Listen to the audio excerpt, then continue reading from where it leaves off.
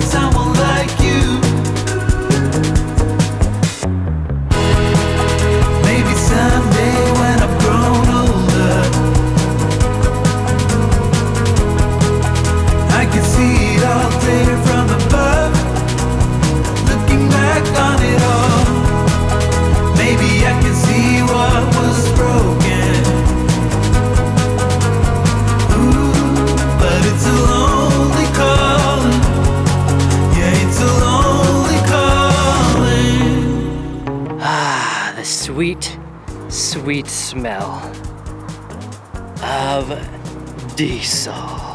So thanks to Pilot for sponsoring this video. Friend of vans, RVs, vans, truckers. Pilot's always great place to stop. Clean bathrooms, good food. Let's see what they got. Tough day being a passenger, huh?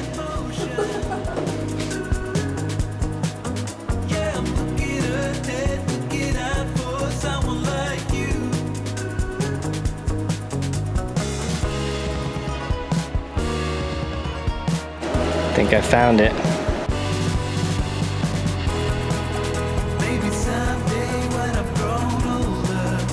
Nice little stop. Nice little lunch stop. Refuel. I got the fire queso. Half-pound fire queso burger. Corn dog, huh? Pizza, huh? Also been smashing so many bugs. So I snagged some windshield washer fluid. I was pumping gas and I wasn't there when Ashley and Isabella walked into Pilot, but apparently, what did you say when you got into Pilot? I was very amazed with all the stuff they had in there. It was crazy. What'd you say when you went into the bathroom? I was like, oh my gosh, even the bathroom is nice. Apparently she was a big fan of the Pilot. So thanks again, Pilot, for sponsoring the video. We are continuing our domination of the barren desert wilderness of Utah.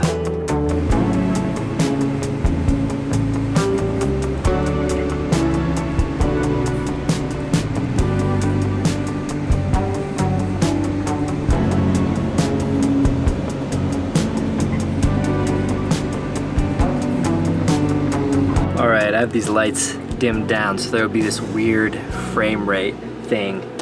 We made it to camp spot. Ashley's in bed. Isabella actually, she's got her headphones in, but she's in bed up here too. Yeah. Hey. With a little curtain, give her some privacy up there. So I'll show you the setup in the morning when it's light out. Just wanted to let you know we made it just to some, I think it's BLM land. I'll need to check again, but I downloaded some areas on Onyx and marked a couple camp spots ahead of time, and we made it here. But I'll talk more in the morning because there's a lot of people here. We found a nice little spot, and we'll go to bed now, and I'll catch you in the morning.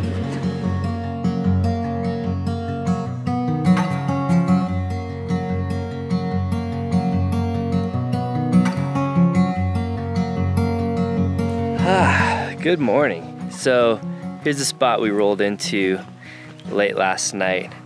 Kind of cool cliff backdrop. out here. There's actually another spot. I may walk over there in a little bit. Right on the other side of that little ridge is a little stream that Ashley and Isabella are out playing in right now. But here we are. Sun's finally kind of hitting the top, just coming up over that ridge, which I typically like a spot like this when it's going to be really hot out, because then the heat doesn't sneak up on you quite so early and you're still comfortable while sleeping. It was actually pretty chilly. We had some windows cracked and the fan on, and that kept it real cold in here last night. Actually, maybe a little bit too cold, but it wasn't bad. So we got this new RV mattress, kind of a topper, but so comfortable that we put on top of this. I'll do kind of probably a driveway after action breakdown. I don't like to film too much of this random nitty-gritty stuff while I'm out camping, so I'll talk more about that when we're back home. But it's from Visco Soft, and they basically custom made me this one to fit this thing, but you could kind of DIY it. I'll go over that later. I made a new front bunk for Isabella that I will talk about later as well. Really just a piece of plywood cut to shape, and then this mattress that I bought on Amazon that fits perfectly in here. I believe it's 62 inches, so perfect little bed and super wide this way. Perfect little bed for anybody basically in the low 5-foot range. And she's got lots of room to put all her stuff. A little shelf up there. These are the blackout shades from Van Essential, so we put 2 in the windows that we opened up to wake Isabella up. But you can see how it's completely blacked out basically up front. And then installed those in the rear as well here. So this one, you can probably see no light getting through. Took this one off. So these are held in place with little magnets on the edges here, and then the little metal guys that you stick in around the window. So those are super nice as well. But again, I'll kind of get into the breakdown of all of this stuff back at home. I'm gonna pack this bed up, actually go say hey to the ladies, and then we're gonna head out to Zion because the daylight is wasting. There are a lot of bugs out here. A lot of bugs. Basically, I'd clean the windshield, and then within like a mile, it was just coated again. Gross. Gross, right? They came back from playing in the river already, so I gotta get their beds packed up and head out of here.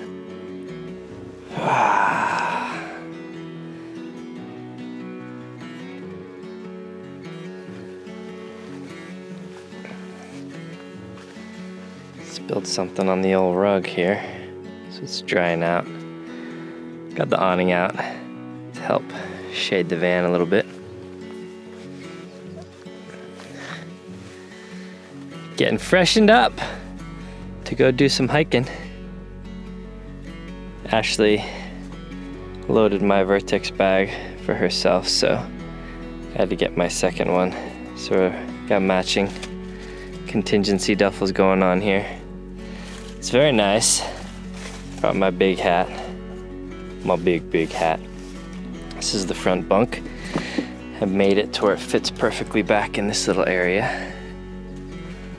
And yeah, we do have some breakfast to make, but I think we need to hit the road actually, because Ashley has a full agenda for the day and we kind of slept in. But I'll show you what we would have made this morning probably. It's just some breakfast tacos. And it's kind of full in here.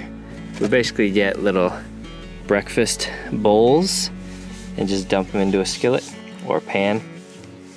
And so this is kind of the loadout, Lunchable type stuff, some actual Lunchables in the back there.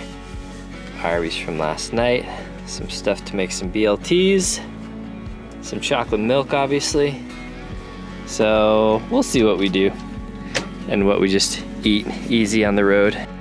So the two girls here, we put some sticky mirrors on the inside of that door.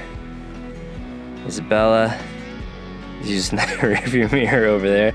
We may need more mirror solutions in this place. So yeah, you can see here, I downloaded some different resolution areas where I thought we were gonna camp and marked a couple waypoints here for potential spots, and worked out. We're not at either of the specific spots I had mapped, but we found one nonetheless. So that's just in offline maps down here, and then you can kind of scroll through what you've downloaded. So those couple are what I used, and it worked out. So yeah, code LLOD will save you, I think, 20% off of Onyx if you're into it. And now we're gonna head into Zion. What are you doing? You can keep dancing. The YouTube wants to see the dance moves. Isabella, how about you? Nope. No, they're too shy. They're too shy. All right, well, we're gonna get packed up here and head out.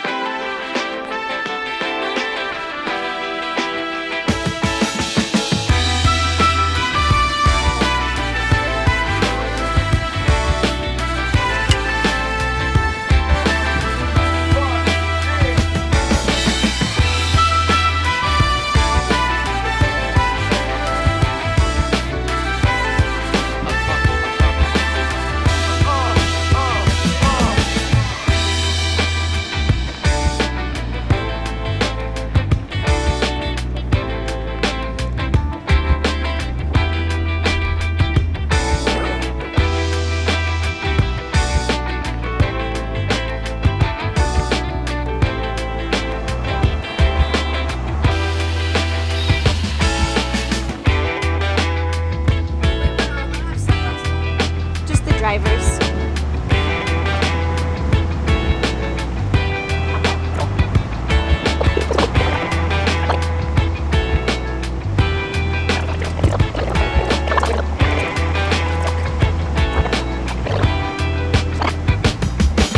Oh wow. Ooh. Ooh, wow. Oh wow.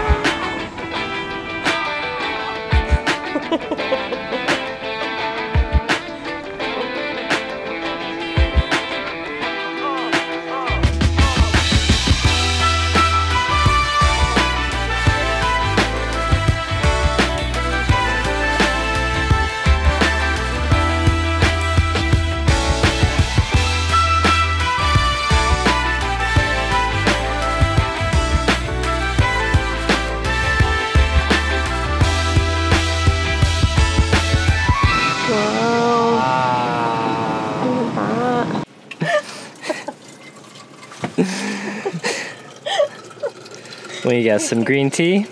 Yep. This is a nice thing about van life. Just open up the door.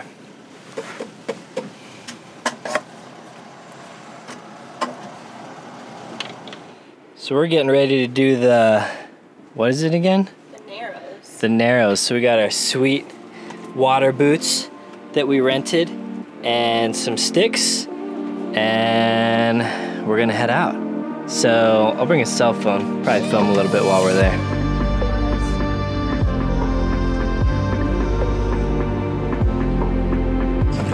Well, our bus broke down, so we're waiting for the replacement bus to come. It's bad luck. Thanks, Ashley.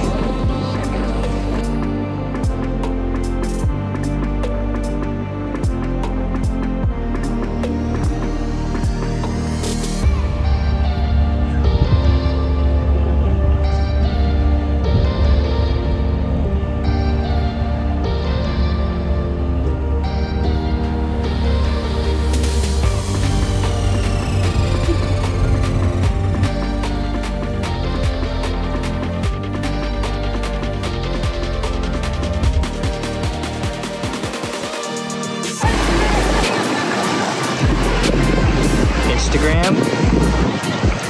first reality.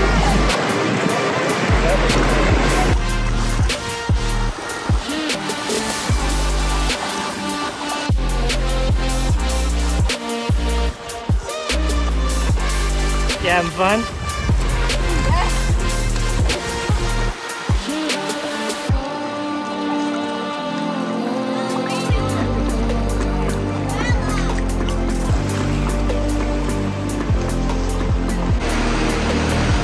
I want a wall like this in my house. Despite the thousands of people here, it is epically beautiful. Sure.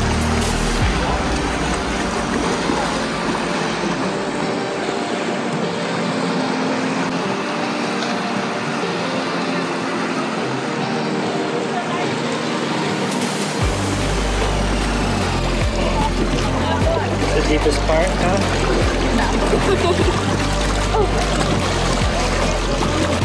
It'd be sweet to have a little house back in here.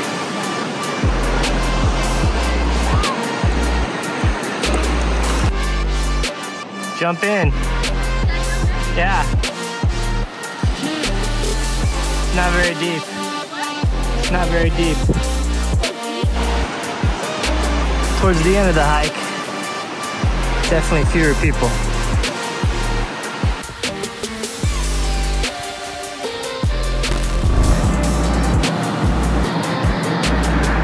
Nice little view. I'm on top of the van. And there's a nice little park though, all around.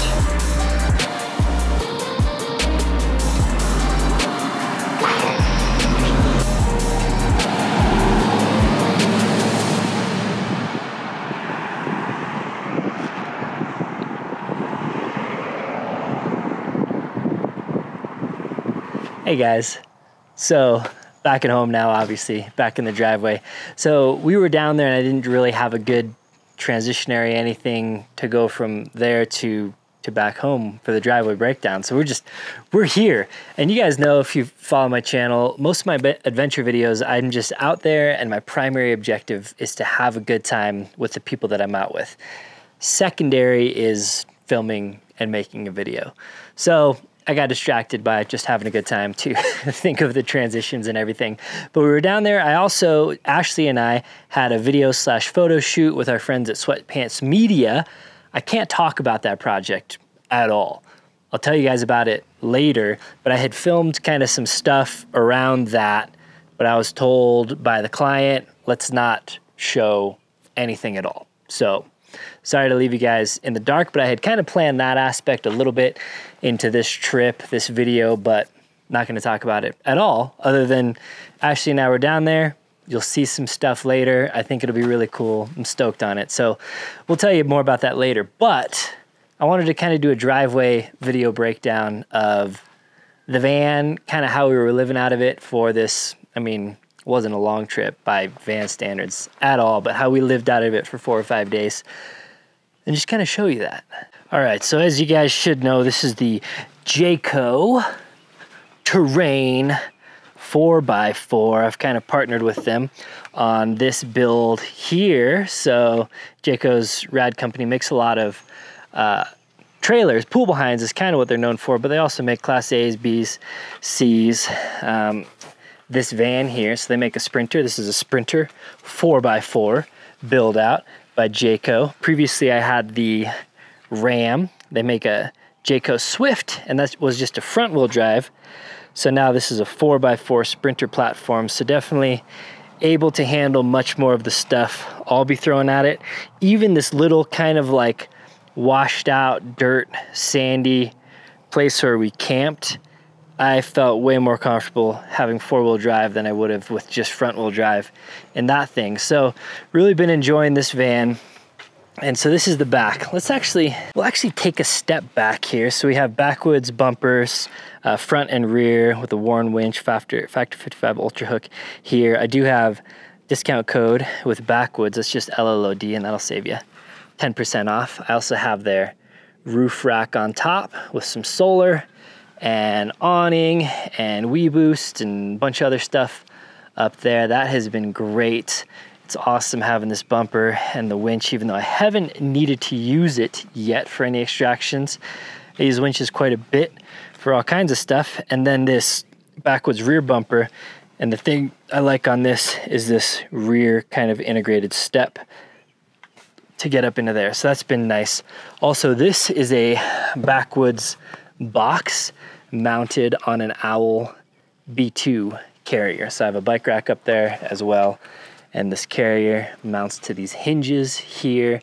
And I really like having this box back here so we can just throw muddy boots or whatever. It's not really that organized currently, but this was something that we spilled and it was like soaking wet, so we just threw it in the box. So it's nice having the box out back. As you can see, pretty sizable, can hold quite a bit in there. And then on the other side over here is just the propane tank, Max Trax shovel.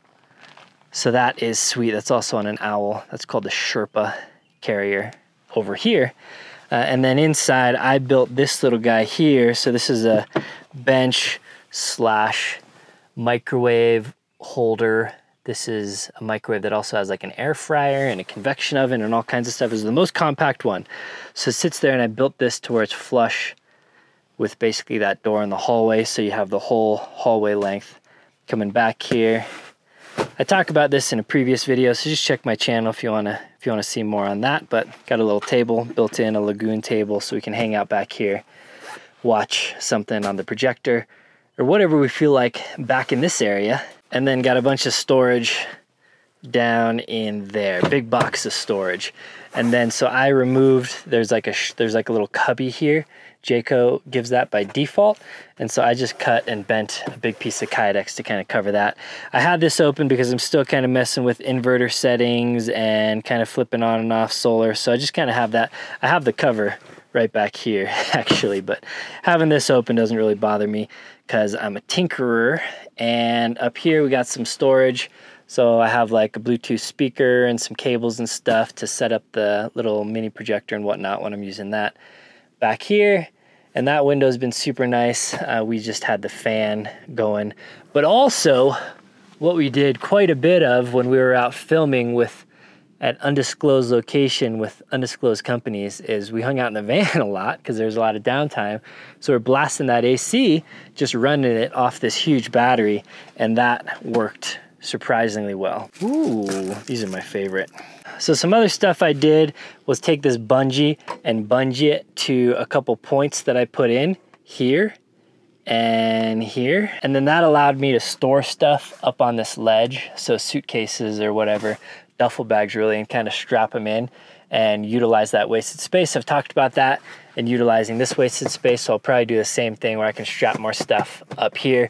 So that way we're not just filling this hallway, and that kind of happens. This is just kind of the garage of the van, and everything ends up kind of going here. So I had this kind of folded up and tucked over there, and then I'll have our duffels over there, and we actually utilize the storage shelves in the bathroom quite a bit as well.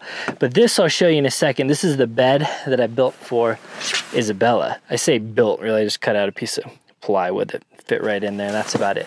But I'll show you that in a second, and then I'll link to all this stuff down below if you want to do that as well. So inside here, actually I had found some CBD oil that we were trying on Canna for Maple's car sickness. So Isabel was able to kind of stretch out on these chairs. Obviously, you've seen the whole van. These chairs flip around, and it's really nice for a longer trip or a shorter trip as well. So back here, let me show you some stuff on the bed here.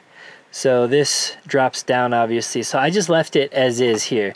So the bed can't go quite as high when it's stuffed with bedding and pillows and blankets and everything, including the topper.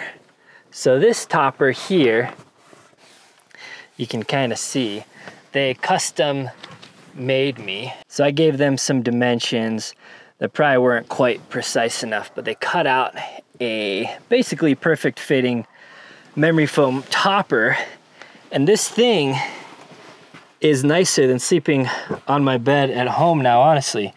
So that thick, super plush very comfortable that goes on top of the mattress.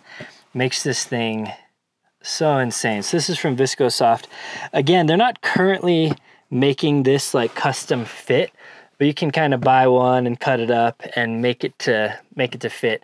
They made this for me because we're kind of testing some things out and I wanted to try it out.